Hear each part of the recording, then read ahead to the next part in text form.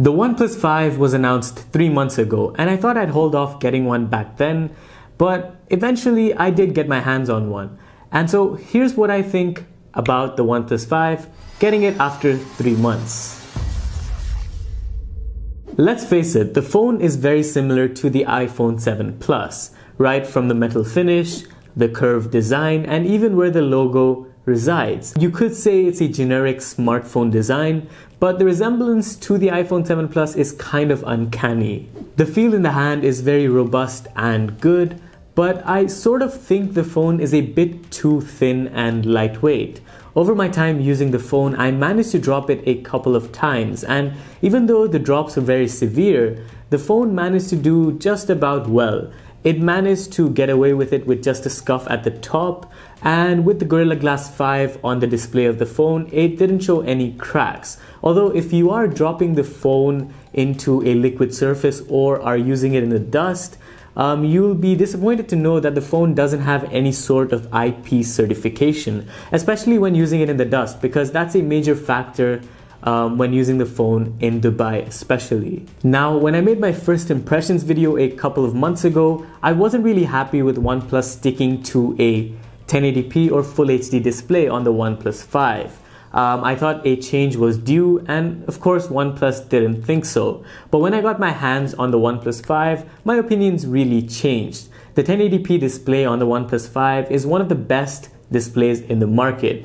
Being AMOLED, you get those deep blacks as well as saturated colors that are vivid. So overall, it makes for a really good experience, and you can customize the colors on the display to your liking as well, which I thought was a plus point. Of course, there's been this issue about the jelly scrolling effect going on with the OnePlus 5, and fortunately, I didn't get to notice it at all when using the phone, so that's always a good sign as well. There are tons of other customization options available on the display as well, which I'll go over later in this video. In spite of the display being this good, the phone comes with its fair share of bezels. Coming from previous bezel-less phones, it was hard to adapt, and the overall experience wasn't as immersive as I got from previous smartphones. Combining the display experience with the speakers was pretty average in my opinion. The speaker gets really loud, and it's a bottom-firing speaker, but it distorts at louder volumes, and when you're holding the phone and consuming media, it's really easy to cover. So you have to watch out not to cover the speaker, which can get uncomfortable at times. Still though, things like the dual SIM slot as well as the 128GB of UFS 2.1 storage, which makes read and write speeds on the phone a bit faster, so you'll get noticeable differences when installing applications, is always a good thing to have. Honestly, I was blown away by the performance of this phone. You get the highest end internals and you get 8GB of RAM, so pretty much everything you throw at the phone, it handles like a breeze. On top of that, Oxygen OS is very bloatware free, and it doesn't do a lot to hinder the experience. And everything from browsing the web to playing games worked fine, apart from one 2D game. I tried to play this game called Blue Edge, and it kind of stuttered, and it was pretty surprising for me. And when I checked the forums for the OnePlus website, I did see this recurring issue on many OnePlus 5 devices. But it's no big deal. I think a small update should fix the issue. But what's more impressive is the level of customization the phone brings to the table.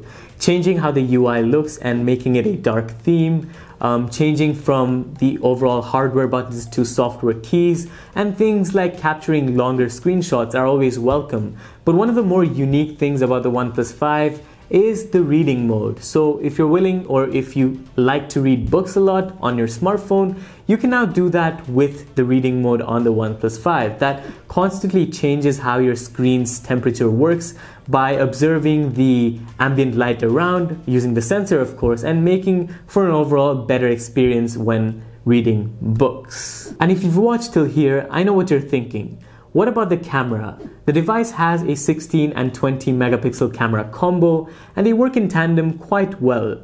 You get this sort of lacking dynamic range in most pictures, but the overall detail in pictures is really impressive.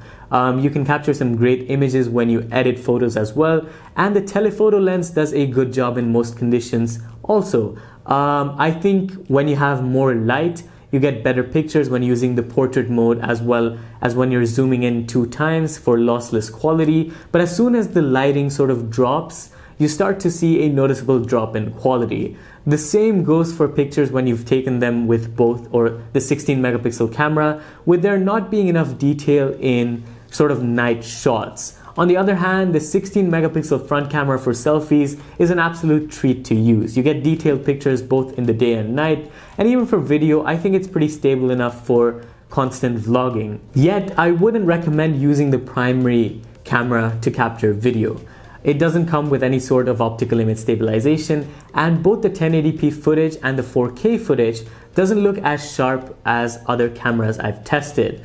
The 1080p footage is a lot more stable because it does have electronic image stabilization, while the 4K footage looks very shaky. There is an update due to fix this electronic image stabilization for 4K video recording, but I haven't got it yet, and I didn't get it when I was testing the phone, so I couldn't really try it out. But if you really want a more detailed sort of camera breakdown, definitely check out my full camera comparison between the LG G6 and the OnePlus 5, which is in the cards above. So to sum up, let's talk about the battery life on the OnePlus 5.